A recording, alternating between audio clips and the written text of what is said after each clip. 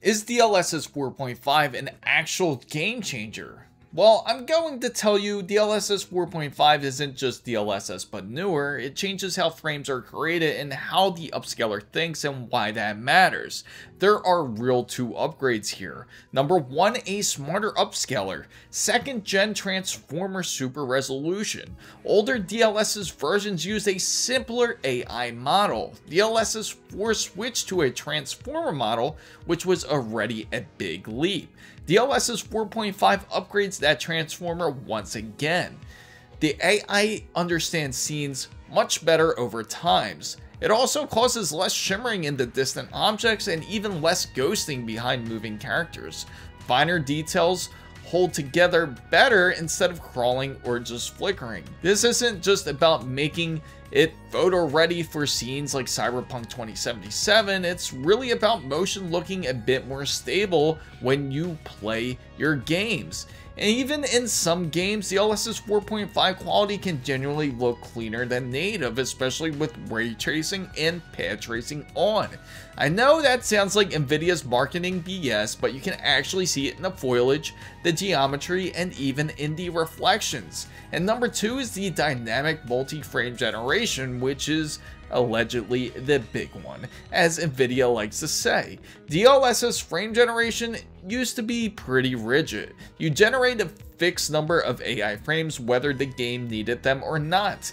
DLSS 4.5 changes that completely. Now it's dynamic. The system will actually watch your frame rates and even your display refresh rates and adjust on how many frames it generates in real time. Instead of forcing frame generation consistently, it will ramp up when it absolutely needs it and won't use the frame generation when your system does not. So it doesn't feel fake. Fake frames. 6 times the frame generation is also a large change, which is DLSS 4.5 can generate up to every 5 frames for every frame. That's how Nvidia got those crazy and insane numbers when you see their Nvidia showcase. But here is the truth of everything. This is going to be for very high refresh rate setups, and not every game will be able to push times the frames. It's mostly useful with pad tracing and heavy ray tracing. And this isn't meant for fake frames, it's meant to make modern rendering actually playable at extreme settings.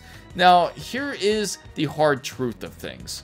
The stuff is going to be compute heavy. Now, the RTX 50 series will benefit the most because its hardware is designed for this. Now, the RTX 40 series will see some performance gains just with a bit more leverage. The RTX 4090 will certainly get the most out of DLSS 4.5. Now, when it comes to RTX 20 and 30 series, it is a new upscaler, but expect to be a heavy draw from either the 20 or 30 series card. Now, DLSS 4.5 isn't some sort of miracle, because if your GPU is struggling, it's not going to save you. But if your GPU bound by ray tracing or even pad tracing, it can truly change up the way you play. Now, DLSS 4.5 isn't about getting the higher FPS frames, the higher FPS numbers. It's about making modern, heavy rendering techniques playable without destroying or fringing your image.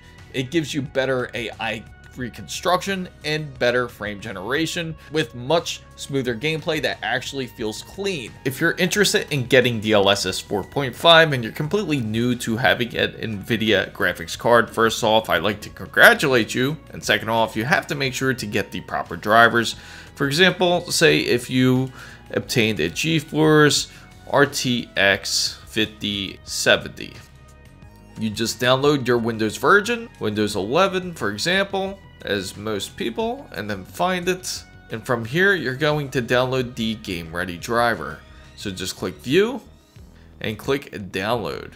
Once you download it and go through the prompts, make sure to have a clean installation completely installed.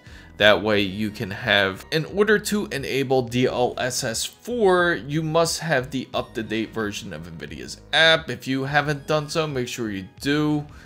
As mentioned, open up Nvidia's app, and on the left tab here, you're going to hit graphics. For example, we could go into Doom, And from here, you can actually set your DLSS override model presets. From here, you just click into it. Now you can use custom, recommend it, use 3D app, or use global. Now, most people will go through global, as that is the more simple way to certainly do so. But if you prefer a specific game for some reason, for example, if you want to use it on Doom Dark Ages, you go to custom and you choose your presets. Now, I will explain presets in just a moment because I do want to go quickly over global settings, because the reason being is because each specific game you can choose to select whether to enable DLSS or not if you want to do it per game. Now, global settings, meaning for every single game, you click the global settings up here onto the top. And then you go to DLSS override model presets, and here you just click this arrow. From here you go to custom, and then you can use the correct setting. Now you can go to recommended settings, or for most people, which is really easy enough, or just go to custom where you can select your own type of model. The presets do not really increase FPS meaningfully. It's no different than going to recommended. Now, the difference are going to be mostly visual and not really true to performance. Now, some games already have a hard lock on the preset internally, forcing the presets can break the DLSS in rare cases.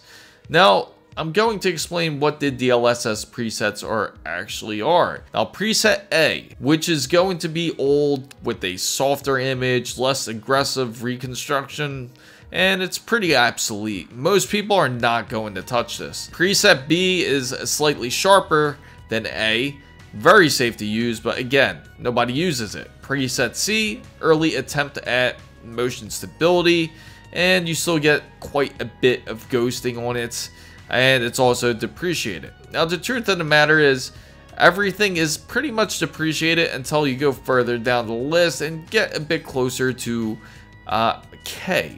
Now, preset K is definitely one of the more aggressive presets, and it does help increase the detail of reconstruction. It's also the best stability in many games, but it does cost a bit higher on the GPU side.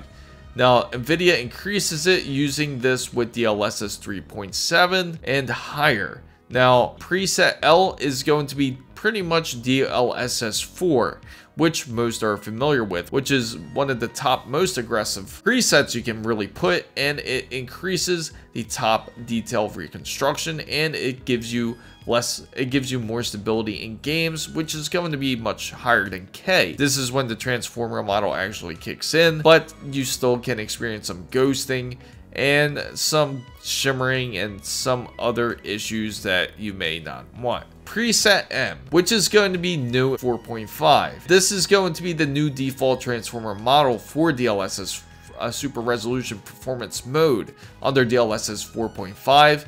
Now, this is going to be the latest and the best neural net, trained with a bigger dataset and better temporal consistency. It targets higher quality and reduces ghosting artifacts versus the older DLSS 4 models such as preset L and even preset K. It's also optimized for performance mode, so it's going to be tuned for the best blend of detail and motion clarity with heavy compute model. Now, it's going to be more sharper, and it's also going to be more stable than preset K with the same base upscaling mode.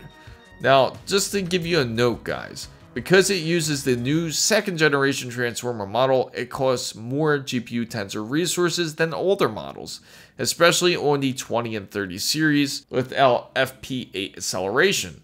So the best choice for DLSS performance with 4.5, especially if you're on the 40 or 50 series.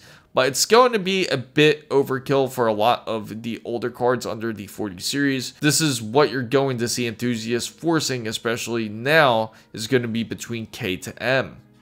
So what I recommend, if you choose to actually manually set it, M is going to be best for the top quality in most modern games, the top ray tracing, or even path tracing. Now, preset K is going to be great for image quality and a lot of great games. It's going to be a bit softer than L, which is DLSS 4, which you can experience a bit of ghosting when you are in it. and it gives you the weird frame generation where it's not going to feel as comfortable. So I'm going to explain a bit about DLSS Swapper. This is something I highly recommend everyone to get, especially if you want to take advantage of DLSS 4.5. The game has to feature some sort of DLSS. Now, DLSS Swapper is going to be basically a quality of life tool for a lot of PC gamers out there. All it really does is change out the DLSS version in a game. For example, Batman Arkham Knights. You don't have to, you're not going to have to dig through the folders and manually replace the files. So there's not going to be any extra hassle. Now, a lot of games that are shipped with the older DLSS versions are usually never touched again. Nvidia will always improve DLSS. We all know that. It's going to have better image stability and less ghosting every single time, especially when ray tracing is involved. Now, DLSS Swapper will let you take advantage of the new DLSS versions, even if the developer hasn't touched it. Rocksteady. What's going to happen in the background is that every DLSS game called the NVNGX_DLSS.dll, the file controls how DLSS works in that game. So what DLSS Swapper will do is find the actual file in your system, shows you which version that they are using, and it will offer you to replace that file. Now, this won't touch your drivers and it won't mess up your Windows, most importantly. And you can even undo it anytime. In order to get DLSS Swapper, just make sure to check down the description box down below as I have it. It's going to be a GitHub page.